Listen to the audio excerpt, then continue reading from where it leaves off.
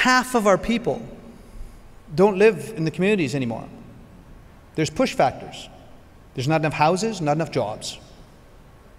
People leave for educational reasons, different reasons. So half of our people live off reserve. And so they live in your towns, they live in the cities.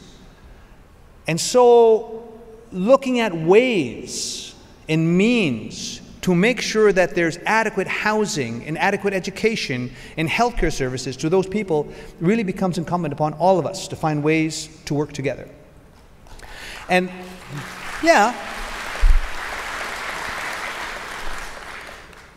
that EPF financing, and why I stress it over here, with the First Nations in your territories, they're funded differently, directly from the federal crown, because there's obligations over here. Treaty, federal crown fiduciary trust obligations over here. And then you've got EPF financing over here. But there are things and places where programs and services can overlap and why we need to work together. And I mentioned education. You're going to have young First Nations men and women going into your schools in town. There's some schools on the reserves, but there's also some schools in town. So curriculum changes, First Nations teachers, how do you make people feel welcome in that system? It's about working together, collaboration. And so when we start talking about the fastest growing segment of Canada's population is young First Nations men and women.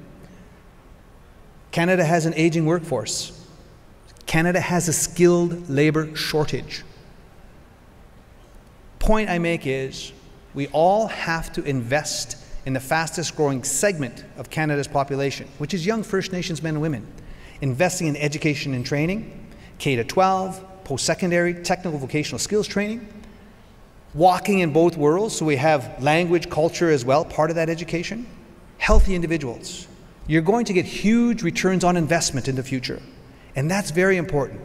So once this gap, I always talk about this gap, there's a socio-economic gap that exists in Canada. Canada, according to the United Nations Human Development Index, 6 to 8, quality of life.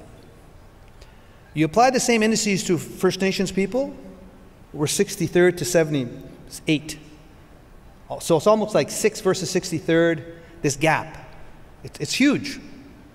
This is what we need to address together. We have to close it.